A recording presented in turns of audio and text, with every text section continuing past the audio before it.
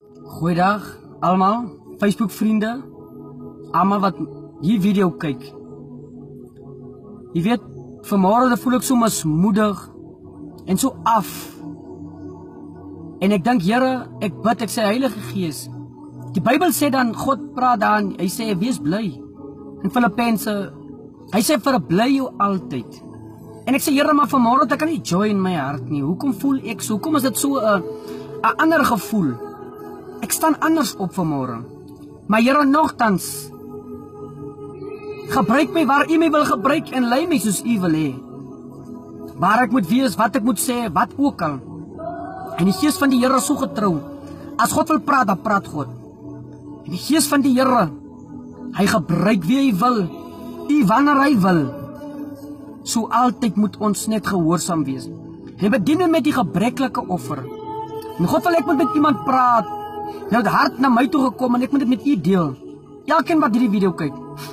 Jou offer, handeklap, is 'n offer.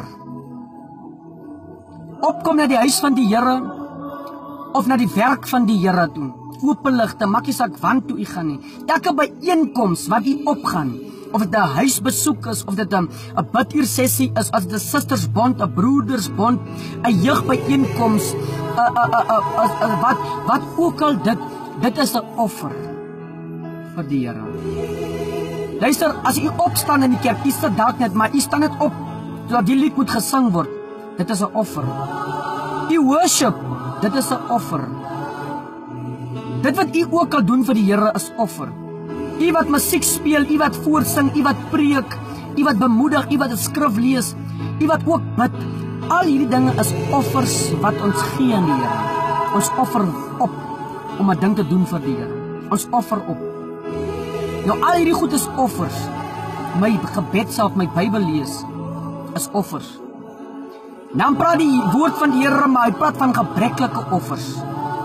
En die woord van die Here sê dat God stel nie belang aan 'n gebreklike offer nie. Nou ek is vanmôre hier om U te sê wat die Here vir my sê, ek moet vir U sê. Dat God stel nie belang aan 'n gebreklike offer nie. Dit maak nie saak wie jy is nie, God stel nie belang aan 'n gebreklike offer nie. Luister, wat is 'n gebreklike offer? Die Bybel sê dat wanneer ons kom om te kom bid, met 'n onrein hart, onvergewensgesind. Die Bybel sê wat apart te gaan is gebed en 'n vergewensgesindheid. As jy nie iemand kan vergewe nie en jy bid, God antwoord nie. Want die Bybel sê God stel nie belang aan 'n gebreklike offer nie. Jou offer is gebreklik, daarom bid jy, maar dinge val net nie in plek nie. Dit is omdat jy nog iets het wat jy moet regmaak. God praat vanmorgen met jou en sê, God, dit voel asof jy teen 'n muur bid, dit voel asof jy teen die dak bid, dit voel net jou gebede, luister, die stryd hou net nie op nie, niks kom reg nie, dinge val net nie in plek nie, dit lyk nie dat iets regkom as 'n ander ding. God sê, hy stel nie belang aan 'n gebreklike offer nie. Luister, wat te paarte gaan is gebed en 'n vergewensgesindheid. Luister, iemand wat jou dalk seer gemaak het, wat jy nie kan vergewe nie. Iemand wat jy dalk met die mond vergewe het, maar nie met die hart vergewe het nie. Iemand wat jy nie kan verdra nie. Iemand wat jy so katterig mee is. Iemand wat jy seer gemaak het, wat jy dink jy het dalk vergifnis gevra, maar daar is nog nie vrede nie. Dis nog nie klaar nie. God sê, hy stel nie belang aan 'n gebreklike offer nie. Laat staan jou offer, laat staan wat jy met besig is. Ek praat met pastore, ek praat met apostels, ek praat met die raad van die Here, en ek praat met elkeen wat my stem hoor, nie net met die gemeente nie, ek praat met elke kind van God. God praat met jou en hy sê, laat staan jou offer, gaan maak jou saak reg, want God stel nie belange aan 'n gebreklike offer nie. Daarom lyk jou kerk soos hy lyk, pastoor. Daarom lyk jou gemeente soos hy lyk. Luister pa, ma, daarom lyk jou huis soos hy lyk. Daarom lyk jou familie soos hy lyk. God stel nie belang aan 'n gebreklike offer nie. Laat staan jou offer man, laat staan jou offer vrou, jong dame, God stel nie belang nie. Daarom antwoord God nie jou gebede nie, want jy moet reg maak. Laat staan jou offer en gaan maak reg. Nie met die mond, nie maar met die hart. God is healing in His presence. Laat staan jou offer, want God stel nie belang aan 'n gebreklike offer nie. Los alles van niks maak saak nie. Die kerk toe gaan maak nie saak nie. Die daar wees maak nie saak nie. Ai, Here prysie. Laat staan jou offer. Hy kan maar maak wat jy wil. Hy kan maar preek soos jy wil.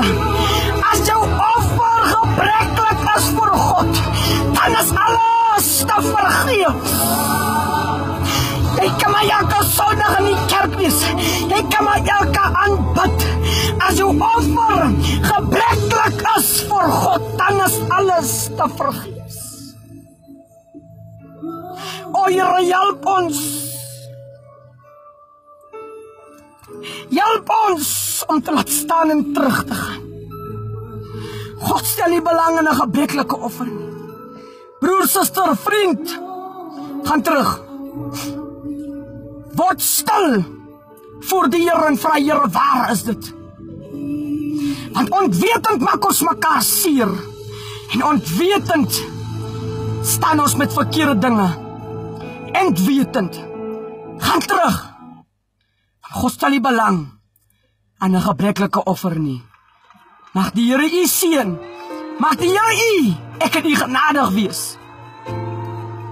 Sodat ons offer nie aanhou gebreklik is nie. Mag die Here ons genadig wees. En mag die Gees van God elkeen wat die video kyk, bedien en lei en help om te vergewe en te laat gaan. En om sy kruis op te tel. Sodat ons offers nie gebreklik kan voor God wees. En sodat God ons kan genadig wees en ons vergewe. Vergewe my broer. Vergewe my suster. Laat gaan. Gaan maak reg. Gaan. Want God stel nie belang in 'n gebreklike offer. Kom. Maak reg vandag. Nie môre nie. Kom en maak reg. Laat staan alles. Daarom sê Jesaja, kom laat ons die saak uitmaak. Kom. God gee u nog 'n kans. Ek en u het nog 'n kans gekry. Kom ons gaan. Mag die Here ons genadig wees. En ek vertrou elkeen wat die boodskap vanmôre kry, sal dit sê en aanstuur, sodat ander buite ook nog kan gered word deur hierdie woord van die Here. Mag die Here u seën. Amen.